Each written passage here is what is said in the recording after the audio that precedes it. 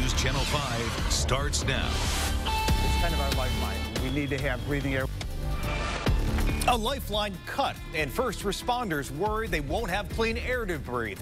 All new at 6, News Channel 5 is exposing a serious safety issue involving Cleveland's firefighters. We've uncovered broken city equipment that has firefighters relying on other departments to fill their air tanks. Now only on 5, Derek Waller is getting results from city officials.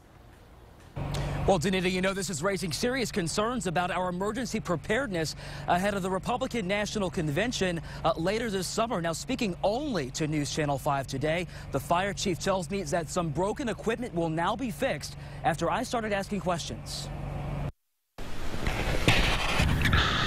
We rely on our masks on a daily basis. You know, we're fighting fires every day. We need to have an ample and quality supply of breathing air. That's why Union President Tim Corcoran is ringing the alarm about broken air compressors used to fill these tanks. All 5 of them, like this unit at the department's main storage facility downtown, don't work, and the city's known about it since last week. It's kind of our lifeline. We need to have breathing air. And look at what they're doing instead, driving this Cleveland air tanker down to Valley View for a fill-up. We shot this video today. Corcoran tells me this happens every day, relying on a smaller department to supply Cleveland with critical safety infrastructure. A city this size needs to be able to produce its own breathing air. I went to the chief's office to find out why contractors haven't been called in to make repairs. Is this an issue of not paying the bill?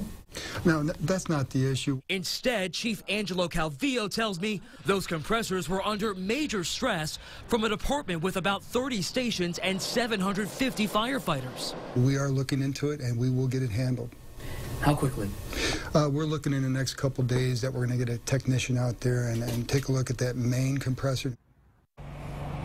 And he is talking about that main compressor that's located at Fire Station 28 over on Carnegie Avenue downtown. But that means that 4 of the 5 still won't be working even after those repairs. Now, he also says that the city has a backup system of 11 tanks located at departments across the city. He says this is an issue, but he stresses it is not a critical one.